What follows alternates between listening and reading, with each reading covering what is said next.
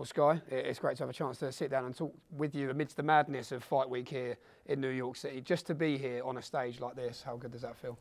Oh, it's hard to put into words. It's very humbling. I feel very grateful to be here.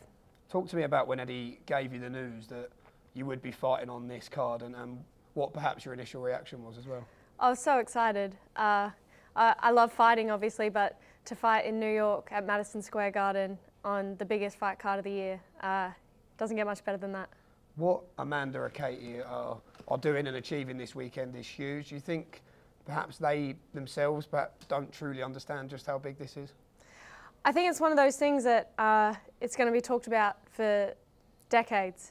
I feel like boxing right now is booming, and this is going to be an era that gets talked about in generations to come. So it's very, very exciting to be in the midst of it all. And Katie and Amanda have been trailblazers for women's boxing, and I think they'll be able to look back on this night with great pride.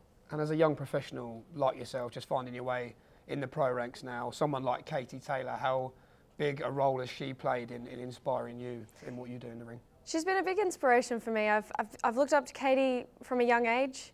Around 14 years old, I started watching her, and I've always loved how humble she's stayed. She's always stayed herself.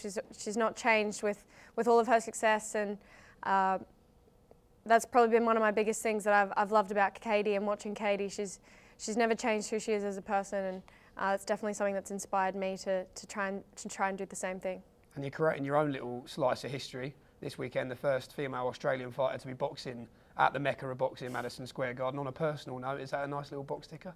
So cool. I love little things like that. I love writing down a little bit of history, etching my name in history, and to do that for Australia, it makes me very proud. Madison Square Garden as a venue, was this the best venue to host a fight like this? What does it mean to box in this place? I don't think it could have been held anywhere else. This is the ultimate fight. This is so big, not just for women's boxing, but for boxing, for sport. When you're looking at your professional journey so far, 2 fights in, when you do turn over, it's always a very difficult decision that a lot of thought has to go into, but just being here and being a part of nights like this, does that give you comfort that you made the right decision?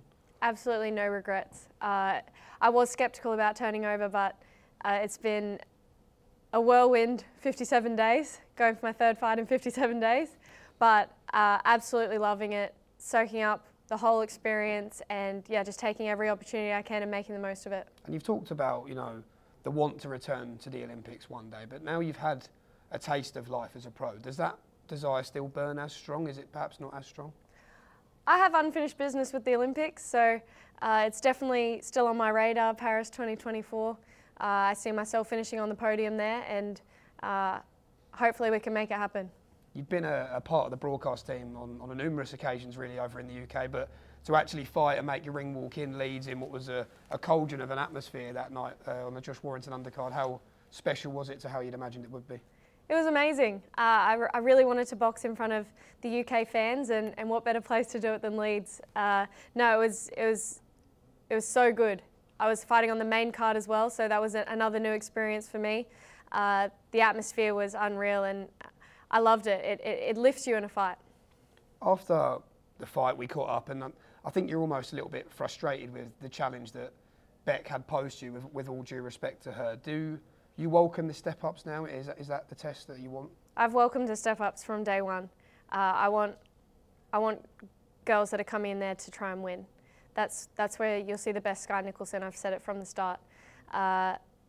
It was a last-minute decision to fight in Leeds, so it was hard to get an opponent at the last minute. But I'm learning a lot about the pro game, and I'm learning that I can learn something from every opponent, and in every fight I'm going to learn something. So I'm trusting my team in who I fight and when. We're not in any rush. We're going at the right pace and just taking it fight by fight. Your opponent this weekend, a winning record. You've been able to sit down with Eddie and Paul Reddy and the team and have a little look at her, and if so, what sort of fight are you expecting this weekend?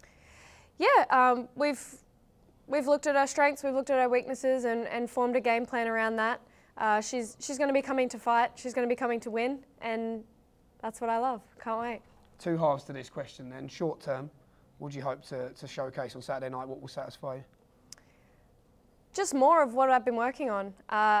14 years in the amateur system, it's not going to change overnight. My style's not going to change overnight. So week by week, we're making adjustments. We're changing my style a little bit. We're sitting down on punches more, developing that power, looking to, I guess, be a little bit more aggressive, a little bit more active, being 2-minute rounds, coming from the 3-minute rounds. Little changes bit by bit. So I just hope that I can showcase a bit more of what I've been working on since the last fight. And although you just said you're taking it fight by fight, you're in no rush, of course. Perhaps by the end of 2022, when you're sat down, bringing in the New Year's bells, what sort of position do you hope to be in at that stage? We're hoping to be 6-0, maybe 7-0, if they let me. I'd fight every week if I could. But no, 6-0, 7-0, and hopefully in a position to be fighting for a world title. Just finally then, Skye, I don't want you getting splinters here from sitting on the fence. I'm going to try and push you off the fence for a prediction for the main event. Taylor Amanda Serrano, what sort of fight are you expecting? Who do you see winning that fight? Both amazing fighters in their own rights. I've been a Katie Taylor fan from the start.